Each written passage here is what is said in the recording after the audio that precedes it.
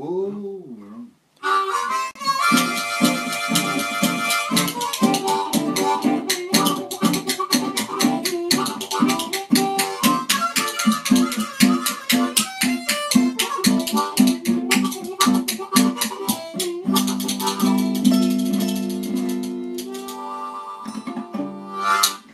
you are listening and watching Thinkative, the podcast for philosophers, seekers, and the generally curious. I'm Tim Newton. I'm Matt Parker. And I'm Jason Reed. And over there behind the scenes we have Laurel Parker, who is standing in for Gavin, who's poorly tonight. Yeah, poor Gav. Oh, poor Gav. Well, luckily, Yeah. he isn't really. It's not real, that's just- right. Because what are we discussing today on Thinkative? We discussed, well, it's called Smoke and Mirrors, so you can hazard a That's our guess. title. Smoke and mirrors. It's all tricks of the eye. Ooh. Deception. Nothing is real. Is it or isn't it? The idea that reality isn't real. That there is no reality. Right? Right, okay. That's what we're on about. It's called. I just learned this recently. Oh, yes. It's called acosmism. That's the thesis that there is no cosmos. There's no reality. It's all an illusion. Yeah, as are these spoons. There's no spoon. Get it? Okay. But That, hopefully, is and not. that means you can drink as much wine as you want. Yeah. No ill effects. Tim, you want to tell us about this wine you brought for us tonight? All I can tell you is that it's a rather affordable Argentinian Malbec, which has proved quite popular in the past. This one is called Sol de Mendoza. And let's try it. I can open it because it doesn't even require Yeah, there's corks. no cork. Right. So, would you like a little glass of this? I'll have a taste. This is our first drop of wine, Thinkative wine, in a long time. Yeah. We've been quite... Let's have a little go on It's that. been several months I've just been drinking Yes. wine and not thinking at all. Yeah. Crying. I'm not used to it. My thinking muscle is well depleted. Well, we'll see. Yeah. But it's really great to be doing this. It's been too long since we've had a Thinkative. Absolutely. Yeah. So I'm glad we're back. Cheers. Cheers. Cheers. Matt. Cheers, Jace. Cheers, Jim. Cheers, Jim. Cheers, Laurel. Cheers, all. Okay. Cheers, everybody. Who may or may not be out there. Yeah. Right. Yeah. Well, Oh, to the imagine. Oh, yes. I mean, what? Well, and if anybody is out there watching, don't forget to go ahead and text in any comments or questions. Oh, I'll yes, try and yeah. I'll try and pick them up on the Yeah. old Oh yeah, please. We'll my try and remember. mobile device. Gavin likes Thinkative's videos, so Hi, Gavin's hi Gav, hope Hi, you're Gav. feeling Hope you're better. feeling better. Can you hear us indeed. okay? Yeah. Oh, Anyway, we ought to get down to it. Yes. distracted. Let me just mention that the reason why I wanted to get onto this topic is because there was something in the news recently There was. that I saw hopefully we'll get to maybe a little bit later. Maybe we'll go back into sort of the background a bit first. But there was this article in the news recently. I saw it at several different sites, actually, websites, that apparently physicists have proved that the universe can't possibly be a computer simulation. Right? Correct. This is what some of the articles have That's said. what they're claiming. That's what they claim. So we'll talk about But that are a they little bit real? later. Yeah, exactly. And whether that's even conceivable or possible that you could prove something like that. Mm. Some people would just say, "No, you can't ever prove that." Right? I love the idea of an illusion that is so confident that it's prepared to disprove itself. Now that's good thinking, because that makes me, then that's quite an illusion. Yeah, of course. One of the first comments I saw on this article was false flag, right? Which Oh no. Yeah. Ah. Which I didn't know what that meant either. Apparently, false flag is this sort of like this general technique of just sort of throwing out false information to sort of confuse your opponents, right? So the idea is that it all is a huge conspiracy, but somebody out there has planted these articles to prove that it's not an illusion. Oh, really? Okay. Well, where do we go from there? What fascinates me, well, one is, and I mean, you briefly mentioned this, and I'm dying to hear more, is that we're all familiar with the idea of the Matrix. Mm-hmm. Fantastic, and a great way, going down the rabbit hole, which pill, this is all the business. Great fun, really. Yeah. It's Loads of fun. Great idea, lovely comic. I saw it. It was a great comic ride, comic book ride. But obviously, I never really. I thought, well, it's a nice notion, but it's not something that I'd ever really taken seriously.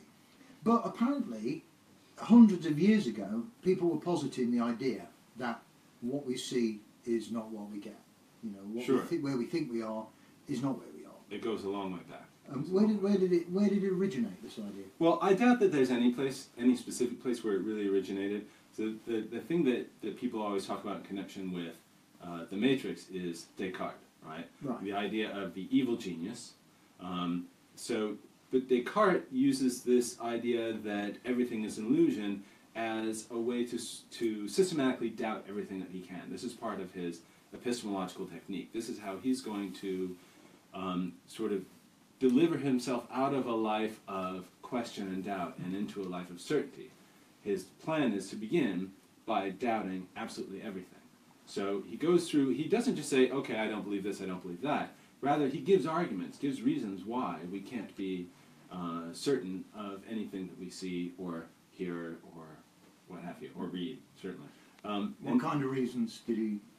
So the reason that relates to this, and this is sort of like the last step, right? Because he sort of builds up from more run-of-the-mill illusions to this radical doubt. Yeah. And the radical doubt is, well, look, there could just be some very clever person who is somehow tricking me into believing that or some very clever being or demon, what have you, who's tricking me into believing that this is the real world and that everything that I'm seeing is real. I mean, there are also arguments about, well, this could be a dream. How do you know you're not dreaming? Is it at all possible? And Descartes first argues, hey, that's me. Yeah. Got a bit of feedback So I was there. just checking the And- feed. Good. Okay, are we good? Yeah. We're good. And Descartes at first thinks, well, he at first argues that we can never know whether or not we're dreaming. But then by the end of the meditations, he decides that he's worked out a way to determine whether we're dreaming or not. But, okay, so there's Descartes, but what I wanted to say is that it goes back much further than that. Even if you go back to, Plato's cave is a very close related idea. All right, yeah. Right, so you remember all about Plato's cave? Yeah. The idea of, if you're sitting there in a cave, but all you've ever seen are the shadows of people from behind you, that is what you would take for reality, when in fact the reality is much more deeper and interesting than that. Yeah, that's right. But you've only got a narrow vision of what reality is. Right. So you're seeing shadows of the real world Yeah. instead of the real world itself. Yeah. Right, and so that's a very closely related idea, because that's kind of the same thing that we're being told in a film like The Matrix, right? It's not that there is no real world. It's not that there's nothing real about their experience inside the Matrix, but they're kind of manipulated shadows, only they're deliberately manipulated shadows. They're not just the shadows of people passing by, but the shadows of some evil genius who's manipulating, or the computer system, what have you, that's manipulating human consciousness to believe what they believe. So is this born out of an idea that it's difficult for someone to accept reality? Because the thing that I'm curious about is, what would be the motivation for someone to do that to me? If I was, say, enslaved and pumping life essence out into some other big machine or whatever, and being used as some little coloured up baby in a box somewhere, if I was doing that, then why bother to fool me? Yeah. I go, well, I'm really interested in the motivation for somebody trying to deceive me like that. Because if you had that kind of power, why would you bother? Why not just keep me in total misery and awareness of what I was in? Is it because I won't generate... and then you go, oh, well, that's because you won't generate the right kind of thought, fuel, energy. Or whatever, yeah. But that's obviously just a very contrived device in the Matrix, right? Yeah. They have to keep the people alive to serve as batteries, which surely there's something better you could use for batteries. Yeah, do yourself just And- from one. And if they don't keep them sort of happy and deluded that they're living in some real world, then it won't work right or whatever. So yeah, that's convenient. I think the usual excuse given is science, right? You always see these sort of science fiction scenarios with a brain in a vat, which is another thing that philosophers talk about a lot. That's more like the 20th century version of Descartes' evil genius, right? The brain in a vat is a classic image. And you see this sort of thing in like 1950s science fiction movies, and it's always some scientist just screwing with the brain, for purely scientific, experimental, possibly self-serving, demented reasons. Yeah, yeah. And now we come today to this thing called the simulation argument. Right. And now the idea of the simulation argument is, well, the conclusion is that it's very likely that all of this is a computer simulation, a computer simulated reality, Okay. including you and you and you and me, right? So the idea is that we're not real people being deluded by some sort of evil genius. We're just computer simulated people who think that they're real, right? So there's an assumption there that the underlying basis of consciousness is irrelevant, right? That consciousness could be implemented in just sort of computer chips as just as well as it could be in brains. All right, so we are just something or someone's dream, some concoction. Yeah, or even nothing's dream, just a sort of, we're just a video game basically. Just the way it turned out. But why would people do that? Why would people play my life? Well, the guy who came up with the simulation argument, at least in its current form, I don't know if there are sort of ancestors to this argument. His idea is that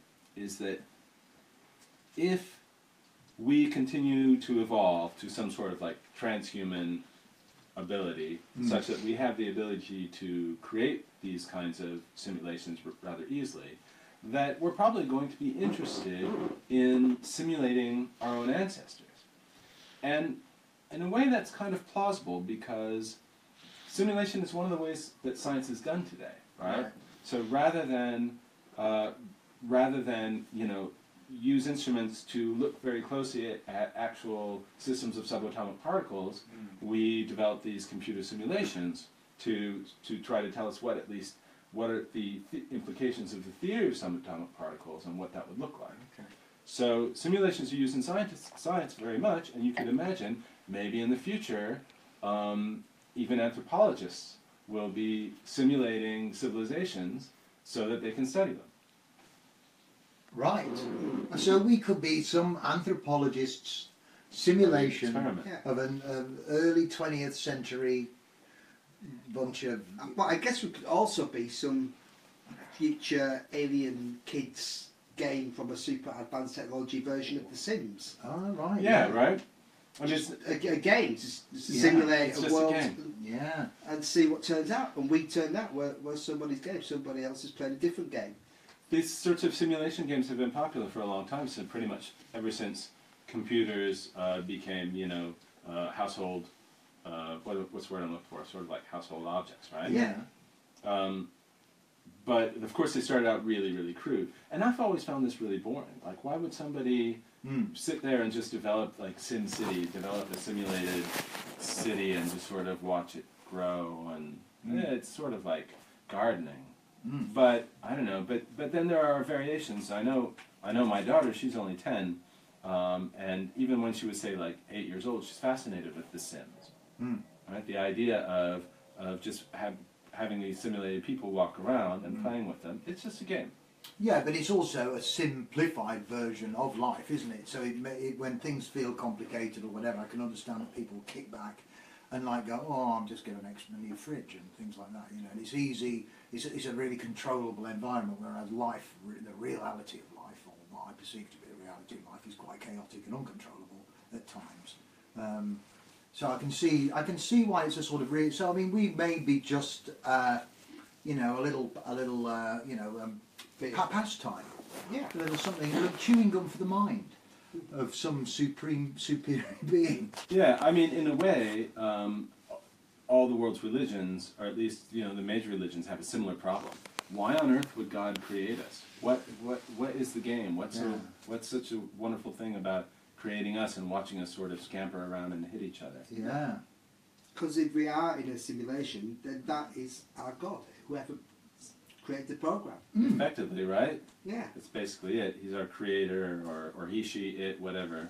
Yeah. They. She. Laurel says she. Yeah. No, I can buy that. But I mean, yes. But again, what's curious is why. I suppose it's people questioning. Yeah, obviously, the idea comes from questioning your existence. And you're going, well, what's it all about, Alfie? I don't know. Oh, it could be like this. It could be an illusion. It could be a plaything. It could be a pawn in some, cosmic chess game I've got no understanding of. But I still, I mean, I was interested when I read that bit of information. I didn't read it very. I just went, oh, good. Oh, that's a relief. Yeah. You mean the story that says the we story can't be that in a says we can't be. simulation. I go, oh, that's a relief. Not that I was like it was playing on my mind, but it was like, oh, good. Yeah, because that makes sense. It would be impossible, but then it's only. But if it, as I was saying, if it is a simulation and it's doubting itself. And saying that actually it is impossible, then it's a great cover story, isn't it? Because we just carry on, taking the bullet and living the life that is a purely imaginative existence for somebody else. Yeah, you can do anything you want then, right? Yeah, but he also, I mean, that's the problem is that if you get into that way of thinking, it opens up a lot of dangerous avenues because it thinks that it wouldn't matter. It wouldn't matter now if I tore your glasses off and stamped on and pulled your nose and. But it does matter within. Jason. It does matter within the rules of our simulation. Yeah. Yeah. Our conditions that have been set out. Yeah. To play the game. Yeah. I'll be transgressing. Yeah. But Sure. isn't that a great way to test it? What's the test? Well, no, because you'd still be in the game. Oh, it's You'd there'd be still no suffer the escape. penalties of the game. Yeah. You wouldn't know Yeah. by transgressing the So rules. we have to behave. Perhaps the only way to really test it is to find. I was thought if we actually did find out if we are in a simulation or not. Yeah. Is that like the end game? Would then they say, okay, that's it. Yeah. We'll switch the game off. Like beating the big Yeah, boss but in if Mario. they switch Yeah. the game off, you'll never know they switched the game No, off. you You'll just be wouldn't know. gone. There's no There'd be a winning new that game. way. There's no. I mean, it's a metaphor for existence in a way because we've got no way of knowing what's directing us or what it'll throw out next. I mean, it really is just another way of thinking about existence. It's kind of in a way, it's kind of a modern anti-religious religion. It's a way of saying, oh, well, even though we no longer believe that God created the earth, or even the galaxy or what have you, we can still, even though we don't believe in God in the classical sense, so to speak, we can still sort of slough off our responsibility on some other higher being by arguing that we're all living in a computer simulation. Yeah, exactly. It passes the book. But I don't think that's always been the motivation for it, right? Right. So we can look in the literature and religions and see what the arguments are, right? And we know that Plato used this idea, and I wouldn't say that his is a pure acosmism. I would say that Plato is really trying to tell us that the world may be very different from how it seems, rather than telling us that none of it's real. Right. But nonetheless, it's a very similar idea, and what he's doing is trying to make a point that there's a deeper reality than appearances. That's essentially the point, right? Right. And that we shouldn't be so quick to accept the things that we think we see in the world, right? We should question. I mean, yeah. I think if it's a way of nudging us towards the idea of always questioning things, and never taking anything for granted, that's a healthy thing. And of course, Plato had a more specific point, which is that for him, there's this more perfect world, the world of ideals, right? And the things that we see here in our world are just sort of rough shadows, sort of like, shadows is the metaphor that he uses, but it's almost as if they're sort of like child's scribbles of a dog rather than a real dog, right? So we still have this idea in geometry, right? A triangle is this very perfect object that's never instantiated. The thing you draw on your paper in school or what have you is just a rough sort of image of a quasi-triangle. Real triangles are something that only exist in this perfect world of Plato's that's sort of back there behind us that we can only see shadows of. Right. So he's using this whole idea of illusion to say that there's something better, there's something higher for us to attain to, right? The ideal of the good, for example, which is, I think, the main point of it in the context of the Republic. But now Descartes, he has a slightly different motivation, but there's still this sort of don't take everything you see for granted element to it, right? He is trying to convince himself that we don't have clear reasons to believe anything that we believe. So, let's start over. Let's start from the bottom. Let's find something that we cannot doubt and then try to build back up from there. And what kind of things can we ever be sure of? Well, you know, we've talked about this before. So Descartes' idea was we can be sure that there's a thinking being, because I can't even doubt that, right? If I were to, if I doubt that, then I'm thinking, and therefore there is a thinking being. And of course, there have been lots of counter arguments to that. One being just that even if we accept that there is thinking occurring, that doesn't imply that there is a thinker. Right. Yeah. But I don't want to do another whole episode on Descartes. No. But it's nice to be refreshed about those things. And then, you know, I think that like The Matrix, and there's also this book that I think I mentioned to you the other day that was very popular in the 70s called Illusions by a guy called Richard Bach, right? Okay. This book, Illusions, is about a reluctant messiah, a guy who has become a messiah but is quitting his messiah job just so he can fly airplanes, fly little biplanes around. Nice. And he becomes a sort of teacher to the protagonist in the book. And what he teaches them is that the world is an illusion, and as a consequence, you can manipulate it a little bit if you try, if you learn how. So I remember, because I read this when I was a little kid, but I remember the protagonist of the book sort of he would practice looking up into the clouds and trying to make clouds disappear. Right, just mentally. Right. So that's sort of, and you see this in The Matrix as well, right? Yeah. You see this idea that, oh, if the world is an illusion, then we can sort of can control it somehow, right? We could somehow dodge bullets, make walls, things ripple across building, yeah. But there are people also who think. Well, obviously, because not everybody within, say this simulation exists, right, and we are able in some way. Some people do have the ability to move objects, you know, at will, or communicate with people who've passed away. That's what they think. Yeah. Which is contradictory to what I think. For example, you know, I think can't happen. But there are people who believe that. So they have a different belief system within the same thing. So are they still playing this game? The rules of this game are much broader than any individual.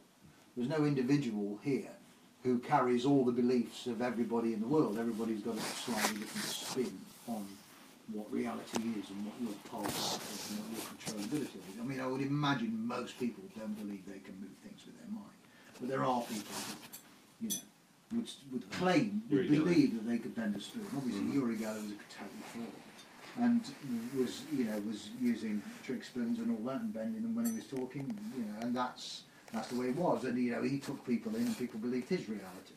But it means that we are only, if it is one big illusion, and I'm just running with it really and rambling on, then we are all carrying different fragments of that complete picture. Well, maybe we're all just sort of misinterpreting the reality that's been constructed for us. Right? It doesn't have to be any different from. Yet that seems to be the case whether the universe is real or not. Right? We're all sort of interpreting it somewhat differently. Yeah. Yeah. So it's quite an open game. It's quite an open world game. Then this simulation. Well, let's talk a little bit about how the argument goes. What's the argument that this is a simulation, right? So there's this guy, Nick Bostrom. He published this paper in 2003. He's a philosopher at Oxford, I think. And the argument sort of goes like this. I kind of ran down the argument already, but it's basically, look, if people develop to the point that they'll be able to simulate worlds like this, and it seems likely that we will, because just the way in which our ability to create simulations, computer simulations, has been growing massively. So, if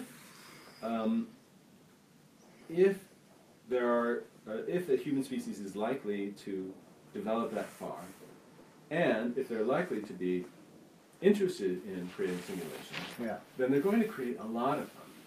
And so, since there are going to be many more simulated worlds than there are base real worlds, so the argument goes, then it's just much, much more likely that we're in a simulated world rather than in a real one. Oh right, yeah. The odds. Just by Just by the numbers. odds, Yeah, right? the numbers. Yeah. So that's the argument. Yeah. That's the basic argument. And now there's a fellow at the LSE, Jonathan Birch, right? He had a response paper to this, and his argument is that, well, look, when Bostrom makes this argument, he is assuming a lot. He's about what sort of computation is possible in the world, right? So he's assuming we have good evidence about that. Mm-hmm. But Bostrom is also assuming that we don't have good evidence for things like, I have real physical hands, 2 real physical hands. Okay? We So don't have good evidence. that we do not, right? Because if we have good evidence that I have real physical hands, then we have good evidence that the world is real. Ah, physical hands, right? Right. Yeah, I get you. So Birch thinks that there's a contradiction there, or at least a kind of incongruity, right? That we have very good evidence about what sort of computational power is possible within this world, but we have very bad evidence that there's even a real world. And that seems like the tension that needs to be resolved, according to Jonathan Birch. I see. So actually, yeah, because we are assuming that there is a real world in order for the illusion to be created. Yeah, right. I mean, that's the assumption that's being made, because there is no illusion created without some sort of like physical foundation Right. from which the illusion could be projected. So in a sense, it's not complete acosmism, right? Because there still has to be. It's monocosmism. Yeah. Or it's, what is it then? It's like there is a real world, but this ain't it. Yeah. Yeah. And really, it's been argued that all of these sort of anti-realist views are at bottom realist views, because they all assume that there's a real difference between between an illusionary world and a real one, right? So now they don't all necessarily assume that there's an illusionist, but even to draw the distinction between this universe being real and being not real assumes that there's a fact of the matter about that. Yeah. And a lot of anti-realists in the 20th century and today would say, well, that's where they're making a mistake. You have to be, there isn't really even a coherent way of thinking about whether the world is real or not. In fact, this was the argument that Hilary Putnam made against brains in a vat.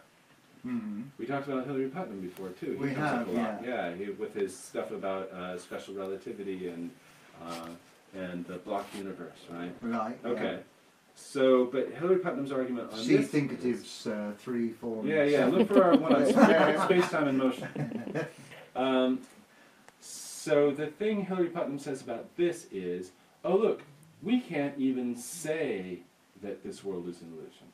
We can't even say that, for example, this book or my hand isn't real. If the whole world is not real, then we can't even say that. And the reason is that Putnam, like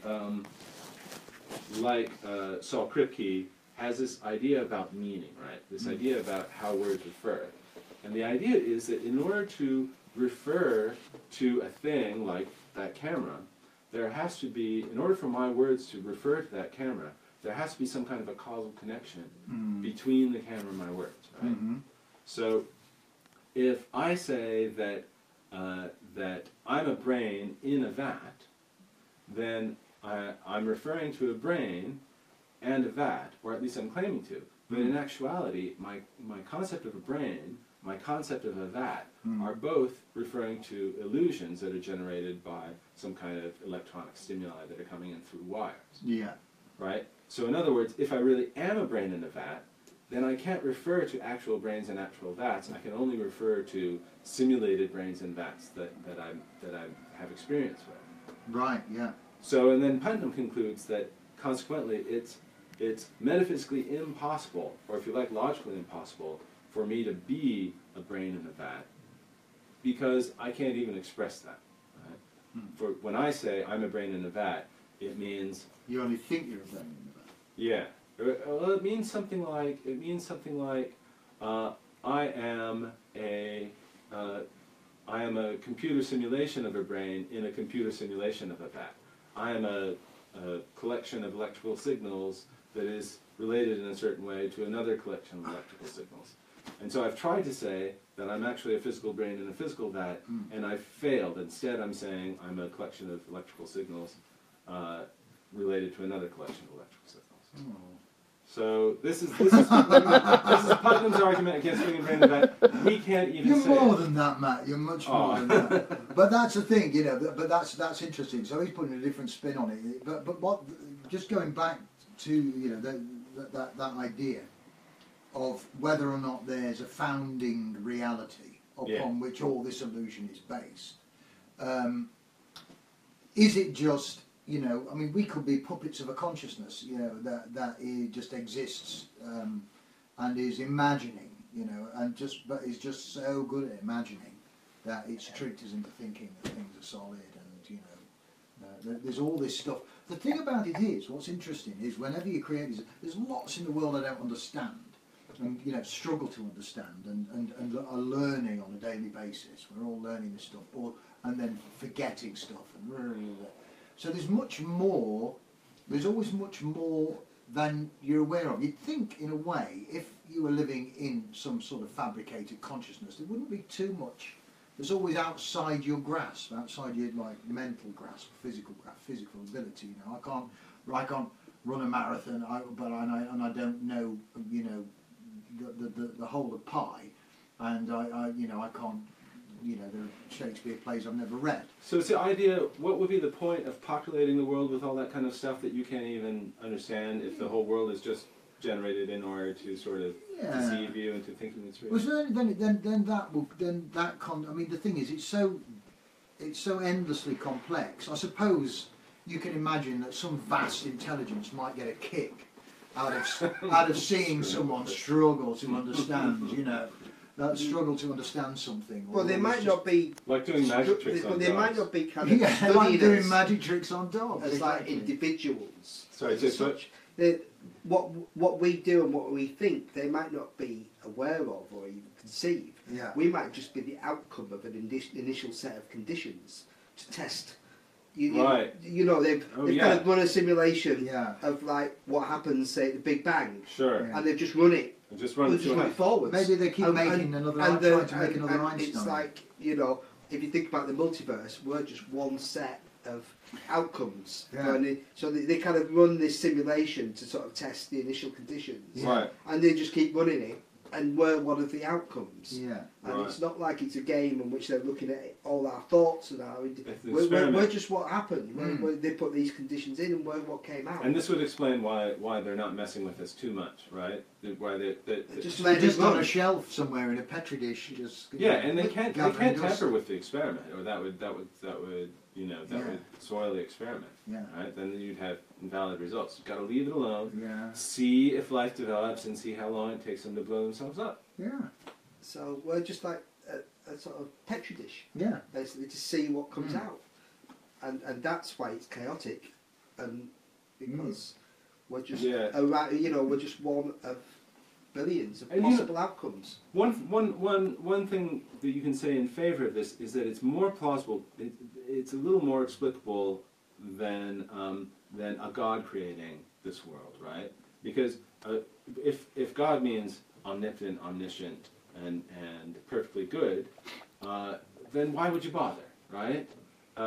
Whereas if you're just a scientist, and also why would God never help us, right? If we're created by an omniscient and benevolent God, why doesn't He give us a little help once in a while, right?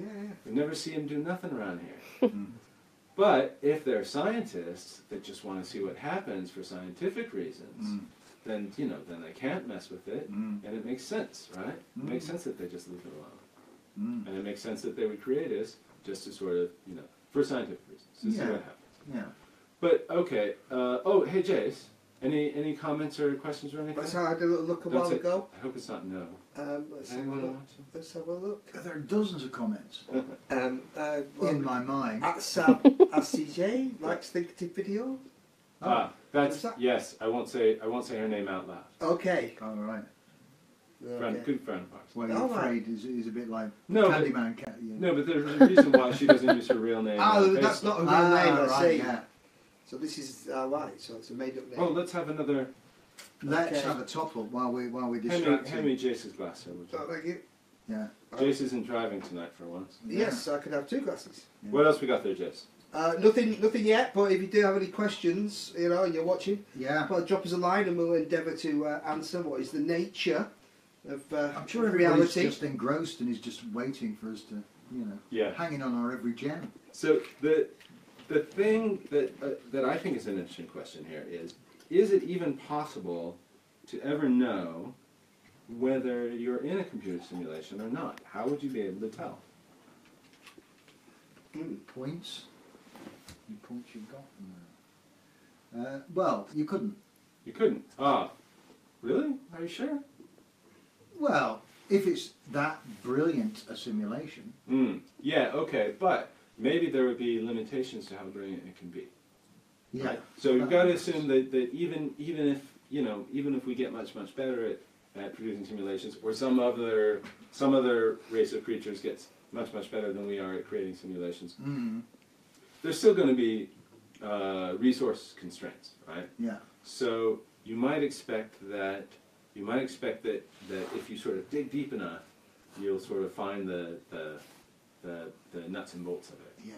Right? Well, I thought maybe something like the reason why we can't find a grand unified theory for everything is because we're kind of built from the ground up from this simulation, but they didn't go far enough into the nuts and bolts of creating the simulation to make gravity and the quantum physics. Oh, that'll do, but they don't. The reason they don't kind of match together, we can't find, you know, a kind of theory that matches from the very small with the very big.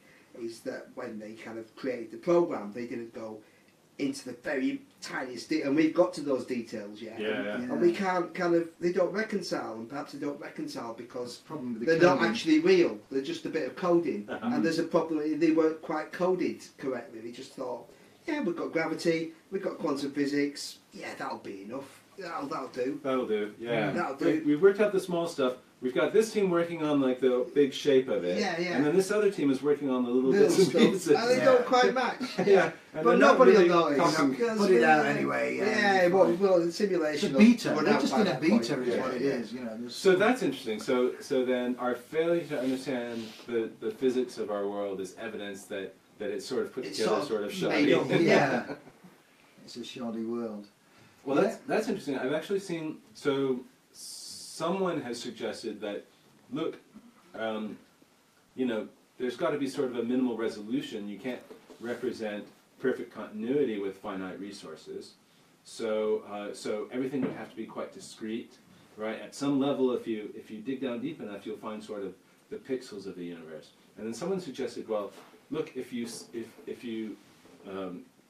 we're receiving light from a distant enough source, then we should see some sort of like anomalies that in the sort of like the digitization of the light that we're looking for, something like that. But we assume also that it's digital. I mean, that's because Right. we understand we've got digital in this existence, but it could be something far better Some than kind of a that. purely analog simulation. Yeah. Or just something beyond digital. Just something. More not just zeros and ones. They might have. Yeah.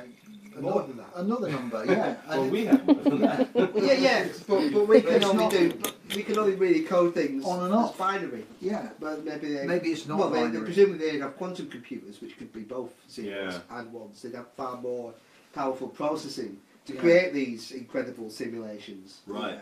It's a very good point. Yeah, because I think because if you had that kind of level of skill, you'd make damn sure that it couldn't be found out, wouldn't you? That, you'd be very careful about exposing flaws in the system. Yeah, maybe, but maybe you don't really expect the subjects to get this far. Maybe we're at sort of the Voyager stage where it's like, well, okay, we've seen Jupiter, Yeah. and it's still carrying on out there. And we don't really care about the experiment that much anymore, but let's watch and see. There's a what couple of happens. scientists looking down a microscope now, just Yeah. like looking really anxiously at one another. Yeah. Ooh, they've almost got it. But you know, if we did find out, what are we going to do? Yeah. We're going to say, hey, what are we going to say? Turn us off? Good game, good game. Yeah, make us real, what are you? Yeah, Hey, you guys. Well, there's a question. Yeah. Send more wine. The question. Oh. Well, we do feel real. I mean, you know, I definitely feel real to the point that, oh, you know, this feels very, you know, this is fun to talk about, but it's something very definitely hypothetical because of the detail. I mean, yes, all right. So I'm just some sort of strand of an experiment, of which there are other, you know, many billions of other strands of experiment, and it's not, you know, great swathes of my life aren't particularly interesting, or, you know, or painful or whatever. It's just like like a bit of grass waving in the wind, really, and it just seems, you know, but what's happening to me feels, you know, very real.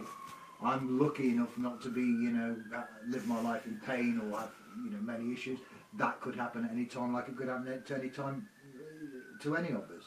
So there's that sort of, the sense of being human, I think, is a very powerful one. And having been a consciousness housed within this body, you know, with relationships that I have, is very, very solid.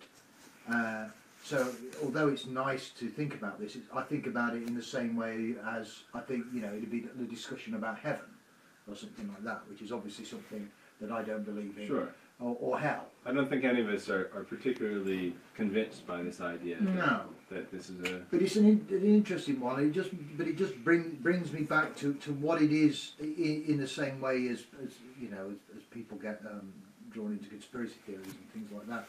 What it is that creates this notion, because I suppose, like we were saying, right, Plato, it's about that idea.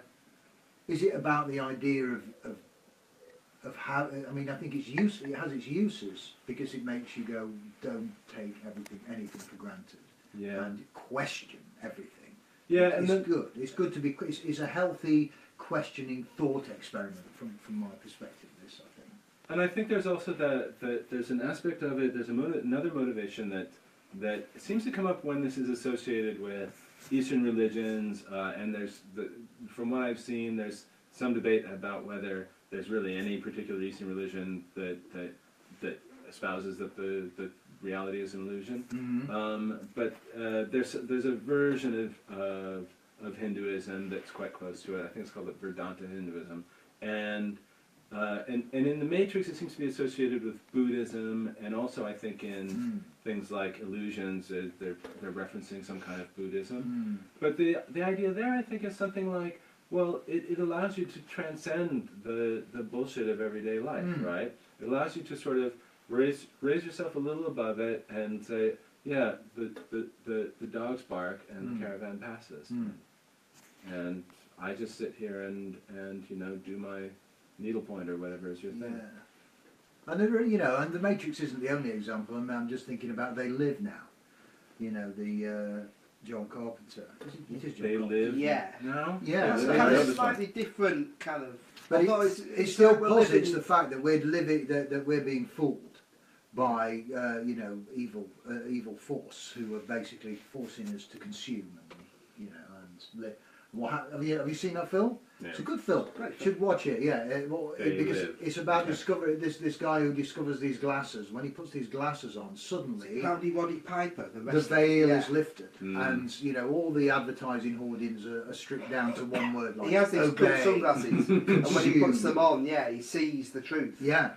It's fantastic fun. It's a great allegory in the same, but it's a very basic, low budget allegory for, you know, Same. So, which is a good thing. Barry, you know. Wait, the world is actually much blurrier than I thought it was.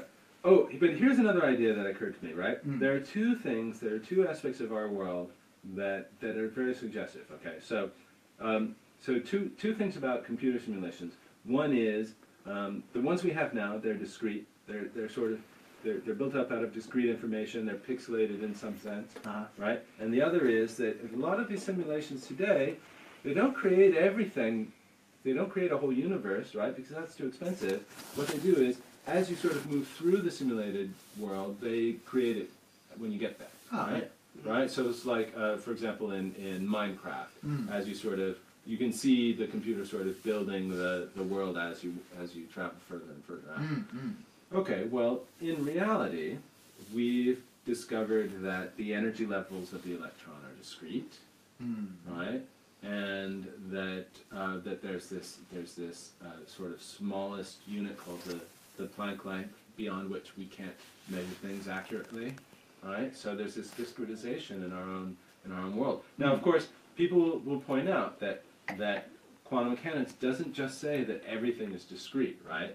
That's not what it says, and there is this very complex continuous thing called the wave function, which on some interpretation of quantum mechanics, that's all there is. There's just the wave function. And the discrete values that we get when we do measurements are just a kind of outgrowth of, or a consequence of something called decoherence.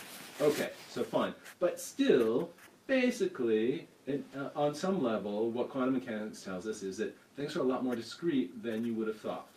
And some people still entertain the idea that everything in the universe, space and time, are also discrete, that there are individual points of space-time rather than a continuous space. Because it's only there unless you look. Well, now then there's also that aspect about quantum mechanics, right? We know, I would argue that we know quite well that the outcomes of quantum measurements are not predetermined. They are determined when we do the measurement. So it's quite like walking around in Minecraft, right? There's no the electron not seeded when the world is happening. It's called something like seeded. Seeded might be it. I know they use seeds in Minecraft, right? Yeah. I can't remember. I know what you're saying. I can't remember the term for it. Yeah. Anybody out there know the term for that when they generate the simulated world as you're moving through it? Minecraft. Some of the kids will have known. Yeah. So right. So it's like that, right? The electron doesn't have a spin up or a spin down. You measure it, and then it says, "Oh, okay, Yeah. I'll be spin up." Yeah. Right. Yeah. It looks like a computer simulation to me. Yeah. And maybe that's why we have a limit to the speed of light. It's the speed beyond which they can't generate. If you go faster than that, they can't generate a simulation fast enough. Yeah. So that's the speed limit of the universe. Is the speed at which they can create the worlds as we move through It's it. a massive undertaking, that. I mean, it is. Yeah, but we say that because we might just be like insignificant, tiny gnats compared to this vast super intelligence. Yeah. You know, we can't comprehend the intelligence that could create this, but maybe there is an intelligent that smart. So that's the argument that is based on this recent scientific finding, right?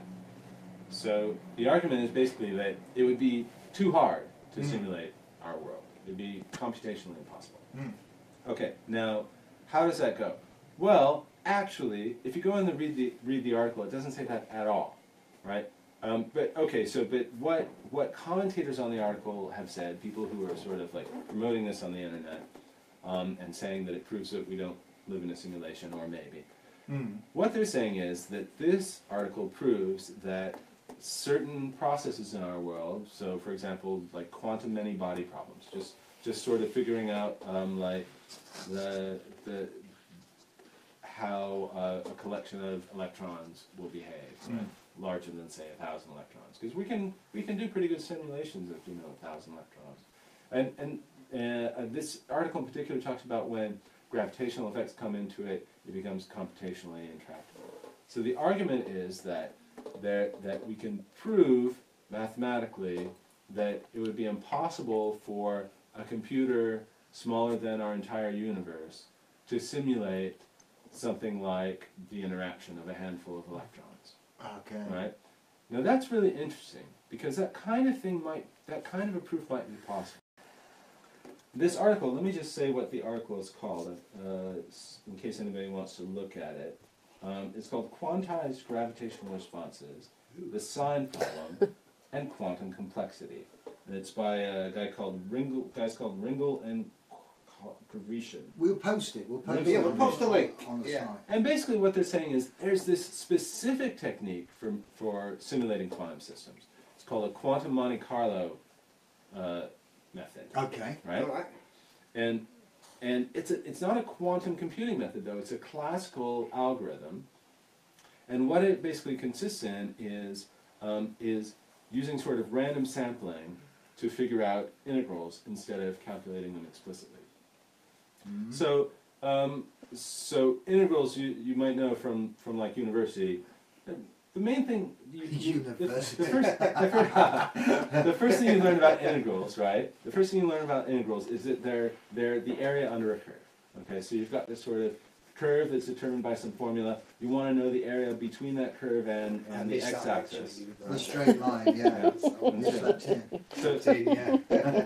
So it can be really, really hard to calculate that. But one thing you can do is just draw the curve, and then and draw the line at the bottom, and then throw darts at it for a while, and count how many darts fell under the curve. And then you've got an approximation for the area under the curve. Okay. Right? So that's called the Monte Carlo method. Right. So the idea is you can use similar methods like that to simulate quantum systems that would be much, much more difficult to compute the behavior of. So you're saying that you don't need a computer bigger than the universe to do it? No, that's not what I'm saying. You just need a lot of darts. What I'm saying is, these guys in their article, they said, but there are some things that quantum Monte Carlo methods won't work on. All right? Okay. And they're saying, and it's specifically tied with gravity. So, and of course they can't really say all Monte Carlo methods because that's a vague notion. But certain Monte Carlo methods won't work on certain problems in quantum mechanics. And that's all they've shown. Right? So that really doesn't tell us that there's no way to resolve these. I don't know, maybe the problems they're talking about would be more efficiently computed by a quantum algorithm with quantum computers. We don't really know that. They haven't addressed that. No, and I mean, we all know technology just gets smaller and smaller, don't we? So yeah, and more powerful all the time. All the time. That's true, but what I think is an interesting question is it at least conceivable that we could give some kind of a theoretical computer science argument to the effect that simulating a world like ours would be impossible. Right. I don't think this is it, but I think it's an intriguing idea that maybe we could argue that some of the things that happen in our world are so complex it would be impossible to simulate them. But then that is still predicated on the technology that we're aware of now. Because, you know, Descartes would say, there's no way that, you know, that, or Babbage or whatever, you know, there's no way, you know, that this machine could ever get big enough to do that kind of thinking. But we're stuck in, we think digital is it. You know, and it's not. There's going to be something else. I mean, are we up against a finite wall? Is it like nothing travels faster than the speed of light? Digital is as good as it gets in terms of like the computing system? Or is someone going to have a breakthrough that could mean I could do it on something the size of my fingernail, could recreate everything that's ever been done in the history of the world ever? Well, I think that's an interesting question. I think it's a very interesting question, especially because, like what Jonathan Birch says, is that the simulation argument, the claim that we can do a lot, that we would be able to simulate a whole world, is based on a lot of knowledge about the physical world that we don't have if we're living in a simulation. Right? That's Jonathan Birch's argument. Yeah. And the problem with that is, actually, most of our arguments in computer science are quite abstract and mathematical. They don't really depend on anything specific about the implementation of our world. Right? Yeah. They're basically logical arguments. So, for example, Alan Turing, big hero of this country, right? And big hero of mine, absolutely. Yeah. Alan Turing, when he wrote his seminal paper on computability and non-computability, he didn't talk about what kinds of things our machines can do with our physics. What he did is he did an analysis of what computation is, right? And he was thinking more in terms of the model of a person with a pencil and paper, but it generalizes more than that. It's what is the idea of a recipe that produces an outcome, and what kinds of things are possible within that concept of a recipe, and what kinds of things are not. And it turns out that using little tricks like turning the computer program on itself, you can prove all kinds of things about what those recipes can and cannot do. Yeah. And it doesn't depend on the construction of the universe, it doesn't depend on the physical implementation. It just depends on what is the idea of computation, and then what happens when you turn it on itself. So maybe there's some kind of argument. But then at the same time, now we've got quantum computing, which doesn't do anything we couldn't do before, but for some problems it does it faster.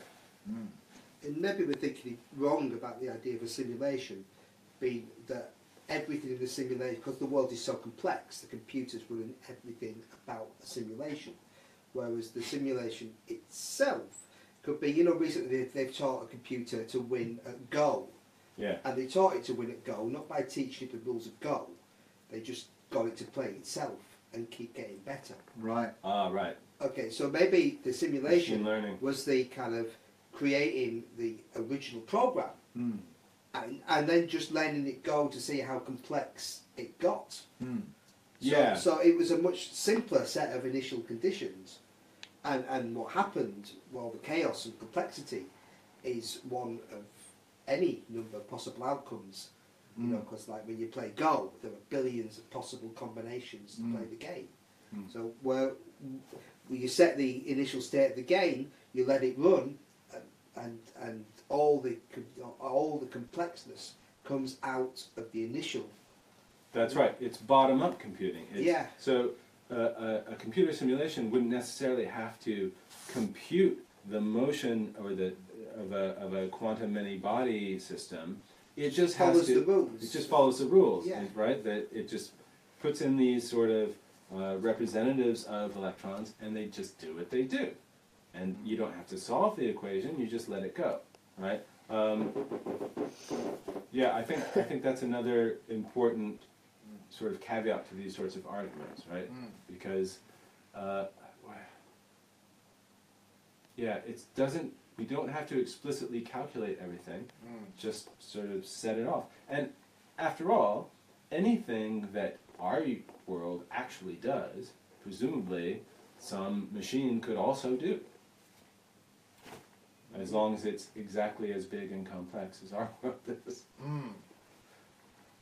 Yeah, there's still that, you know, but there forever will be that issue of just this, you know, the consciousness, because, you know, I'm having there's a damn good illusion of consciousness going on in my mind.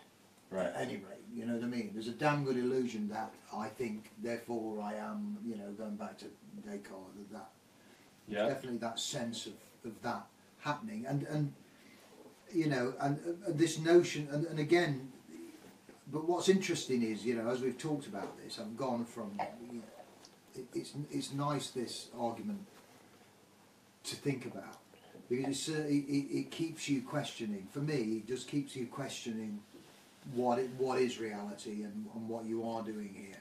But I'm very reticent always to go back to this idea of this other consciousness, as this puppet master sense, you know, or this godlike sense behind what we're doing. You know, I like the idea of a sort of random experiment left on a shelf in a petri dish. You know, I can get into that much more, given the experience of the chaotic nature of life, and the sense that there is nothing, you know, there is no rhyme or reason behind what happens. We just happen to be here, and we happen to be luckily enjoying the luxury of being able to have these conversations. Well, quick question, because we should wrap it up soon, and the wine is almost gone. Oh, I've still got a bit. okay. You still got I've a still bit. got a Oh bit. yeah, no, don't let me rush you. Don't let me rush you. Would you want to find out that the world is a simulation, or would you prefer it to be a simulation, or would you prefer it to be real? Oh, absolutely real. Why? Why? Because I would much rather know that I'm the captain of my own ship on a chaotic sea. That is just, you know, I would much rather feel that than feel that there's somebody somewhere pulling a string or giving me a bum hand. And because I think ultimately when something, you know, I don't like the idea of some external force being responsible. So it's the for what I autonomy do. of it. It's the It's the autonomy autonomy. of reality that makes it better. Yeah, rotten though, and you know, and magical that it can be, you know, and all its multifacets. I would much rather it be, you know, here and now, and very much what you see is what you get. I like a WYSIWYG universe. Perfect. Definitely. Yeah. Perfect. All right. Well, with that, I Okay. guess we should kill the bottle. Alright, so there we go. Cheers. Cinch in. Wow. Nice. That tastes real. Yeah. Yeah. These spoons feel realer than they did These before. strings feel real. How about that hot? It sounds real. Okay. 1, 2, 3.